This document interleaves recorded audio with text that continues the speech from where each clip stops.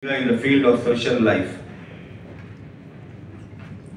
I request our chief guest, Sir Alex, to kindly felicitate this humble personality.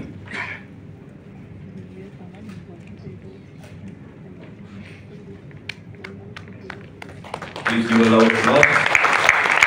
They spend their whole life in the field of cooperation and social life.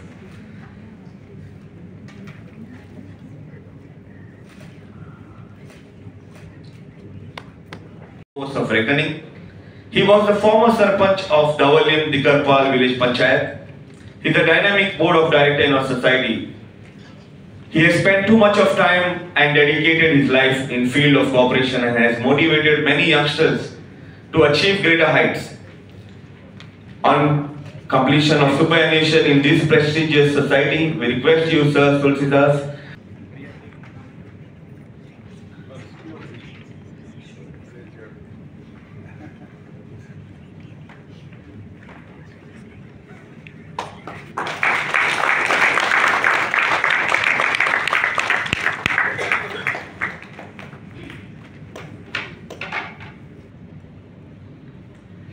we have gathered today to partake in the celebrations of this society whilst it completes 44 years service to society. The spirit behind the society and the reasons why societies per se were formed are tremendous. Way back in the early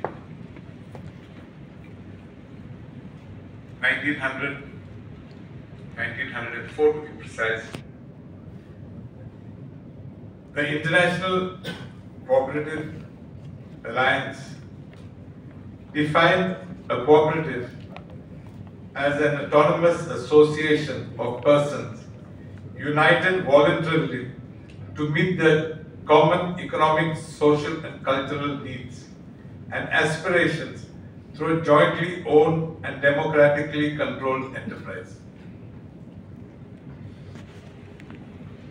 The cooperative movement in India was primarily born out of the distress and turmoil that prevailed in the last quarter of the 19th century. The Industrial Revolution had given a death blow to village industries and driven people to agriculture, the only avenue of employment and livelihood. The consequent subdivisions and fragmentations of land holdings had made agriculture an uneconomical proposition. Other factors, such as the rigidity of land revenue collection, uncertainty of rainfall, and consequently lesser crop production, compelled the farmers to approach money lenders. It was a heyday for these money lenders, for they advanced money either by purchasing the crop at the throwaway price or by lending money whilst charging very high rates of interest. All these factors emphasized the need for provision of cheap credit through an alternative agency. Even before the formal cooperative structures came into being, through the passing of a law, the practice of the concept of cooperative activities were prevalent in several parts of India. Some of them were named as Devarai or Vanarai, chit funds, and by various other names. In various states, the movement picked up. In various states, governments or presidencies, as they were known at that time, tried to bring in laws. However, the first official step was taken when Sir William Wedderburn made, after the Deccan riots, the proposal for the establishment of agricultural banks as a remedy against rural indebtedness. Subsequently, the Cooperative Societies Act of 1912 was formed. Over the years, this act has been tweaked. Over the years, amendments have been brought in, and over the years, we have today a robust act in place.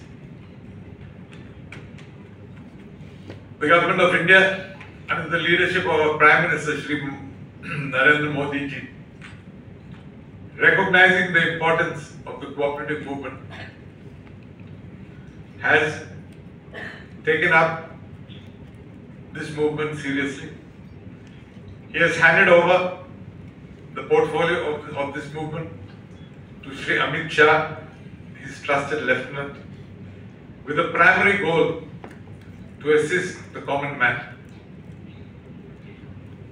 The government has come out with various steps to encourage the formation of societies and to encourage the existence of these societies thereafter. Credit societies or otherwise could be registered, which societies which have this objective, of course,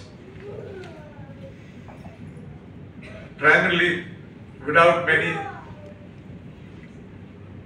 issues or many compliances that would otherwise be necessary to form such bodies. The cooperative movement has gained importance, and that is why in today's times the cooperative movement has become an integral part of the 5-year plan, every 5 years. Our former Prime Minister, Shri Pandit Jawaharlal Nehru, considered cooperatives as one of the 3 pillars of democracy, the other 2 being the panchayat and the schools. This movement has been successful.